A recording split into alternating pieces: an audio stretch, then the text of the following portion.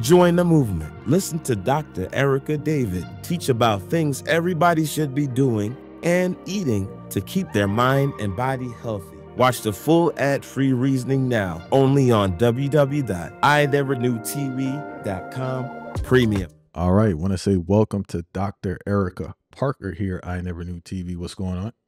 Okay, thank you.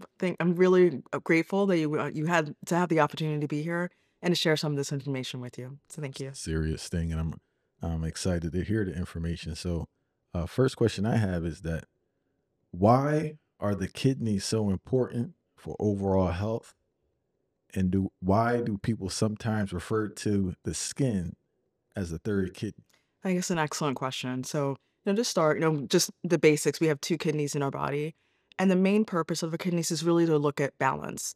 So they're looking at balance of our fluids, so fluid intake and balance there. They're also balancing our metabolites. And another key part of the kidneys is that they help to flush out toxins. I think that's really an important one that we're looking at here. So when you're thinking about our kidneys, so imagine if we have these organs that are used for our fluid balance, the electrolytes, and also flushing out toxins. If there's a problem with the kidneys, it's going to cause issues in those areas. So essentially, if you have kidney problems, it can cause issues with your blood pressure because that's like the fluid balance that you have there. Another big problem it can cause is if you have buildup of those toxins that I'm talking about, because it works to help flush things out of your system. If they're not working right, you're going to have these toxins built up, and that's going to cause some pretty serious health issues.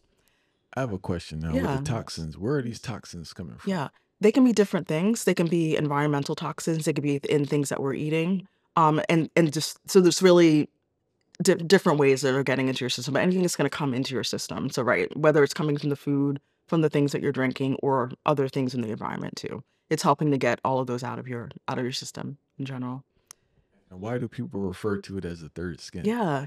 So I think that's also a good question, right? So again, we have the two kidneys, and then they're calling it kind of like the third kidney in some situations because the skin can do some of the things that the kidneys do.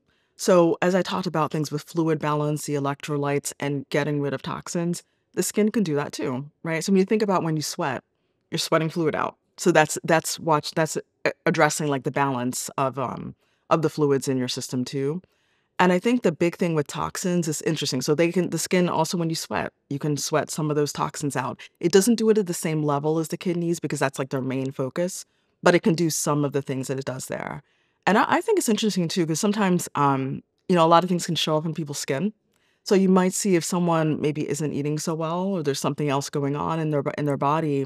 If they're not getting those things out properly, it can show up in their skin. It can cause like skin, rashes, blotchy, things like that. And that's why it's important to really look at the balance of all three of those things. And I'm glad you said that, right? Because the more I learn, I really changed my perspective on skincare. Yeah, I know everything is external, and people don't understand like what's going on internal plays a big role in regards to. So you have to change what you consume. 100%, 100%. I mean, right? Because there are, I think a lot of us, fortunately, are learning more about the external environment and what's being put on. So a lot of people are trying to start to avoid skin products and things like that are, made by these companies that really probably aren't really serving us very well, and really doing things that are more natural, trying to do it that way. And that is wonderful. It's an excellent way to do things. But as you said, that's not all of it. We do have to watch what we're putting into our bodies too, because that's really a key part of it. It really has to be a balance between both of those things.